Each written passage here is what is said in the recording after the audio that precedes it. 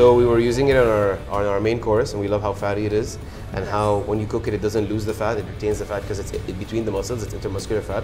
It just has so much flavor and so much umami and juiciness, and we just love using this beef for that reason. We slow cook it as well. This is the Wagyu, and you see the marbling is beautiful for 6 to 7 already. And then you have a tenderloin, grade 6 to 7. Again, for a pure muscle, you see a nice marbling. This is a Wagyu tenderloin marbling 4-5. Okay. And it comes from Australia, and it comes from a family farm, which is called Stanbroke. So the specificity of this farm is that everything is integrated inside the same company.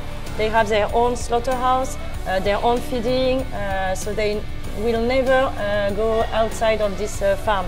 So the quality is quite consistent, and they have a different kind of program, from the Wagyu F1 to the pure breed 9+, okay. So everything, Black Angus, everything inside the farm.